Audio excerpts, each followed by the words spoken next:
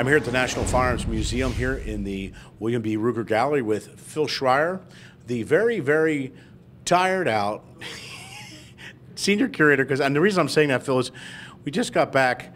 I did a week in Vegas.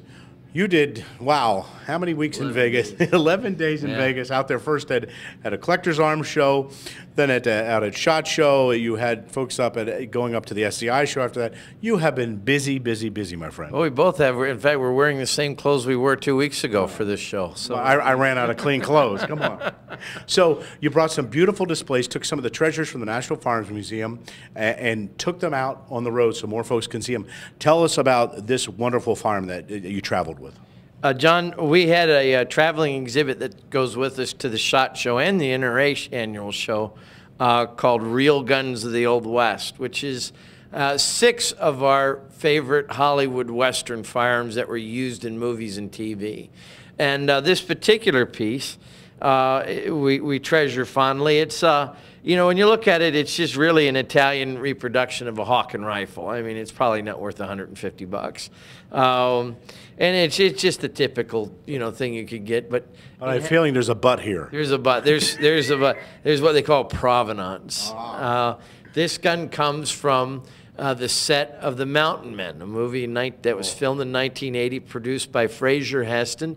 If you recognize that last name, it's because his father was Charlton Heston, the star of the same film, along with Brian Keith. Great film. Great film. It's turned into a cult classic amongst the muzzle-loading set. And, you know, there's one scene where he's shooting at the bad guys from behind, you know, a bunch of driftwood on the river, some snags, and they're just handing him guns one after another. And this passed through his hands, you know, for 2 seconds during the film. But it was long enough to grab a still and put it in the collection for the film. And it's something we're very proud to have of one of Mr. Heston's pieces. Tell us about this firearm. Well, like I said, it's just an Italian reproduction. It's a 45 caliber. It's meant to be in the half-stock tradition of a Hawken Plains rifle. It's a lot lighter than any Hawken that was ever made. It's in flintlock, set up in flintlock configuration with a nice patch box. It's got some brass beads on it to give it a little bit of that frontier mountain man outpost, you know, type of flavor. It is a true muzzle loader. They didn't skimp on that for the film.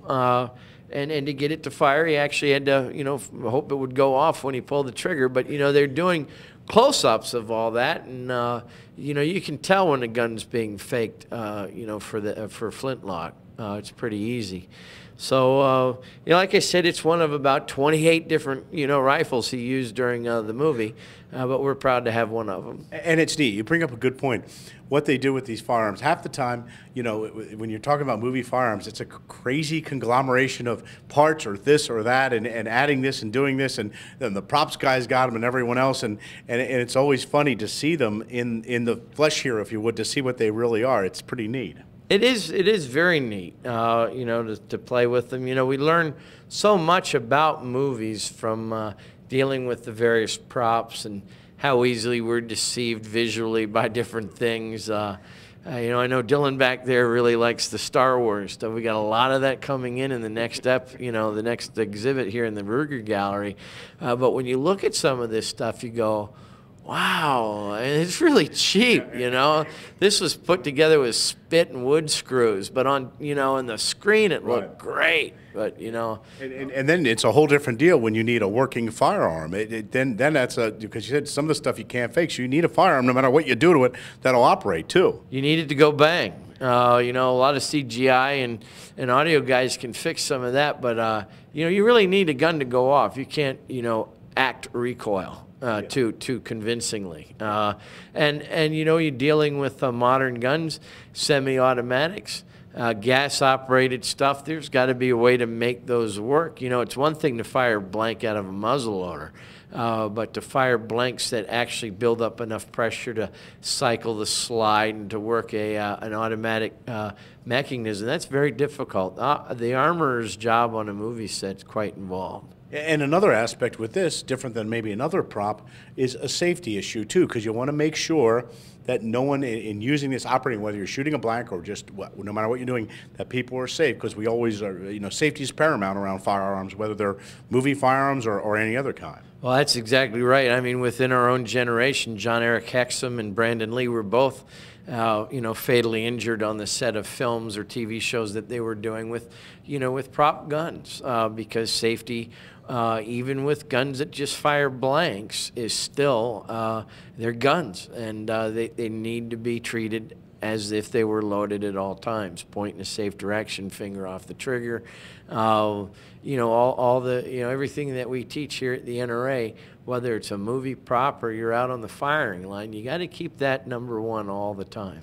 Absolutely. Now that your feet are back here in Fairfax on terra firma, tell us a little bit how people can come and see these treasures here at the National Firearms Museum. And if you can, we'll talk a little bit about your fantastic new website as well. Well, thank you, John. Yes, of course, we're just about 15 miles outside of Washington, D.C., located in Fairfax County, Virginia, at the intersection of U.S. Route 66 and Route 50. We're open Sunday through Friday, 9:30 to 5, and Saturdays 9:30 to 7. Free admission, plenty of parking.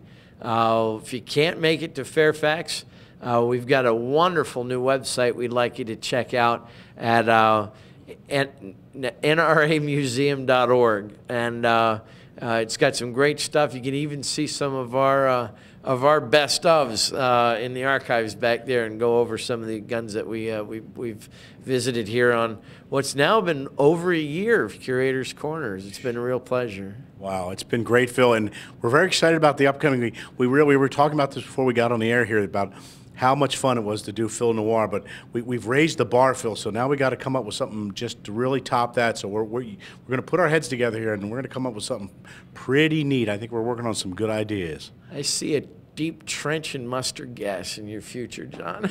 Just another day in my household.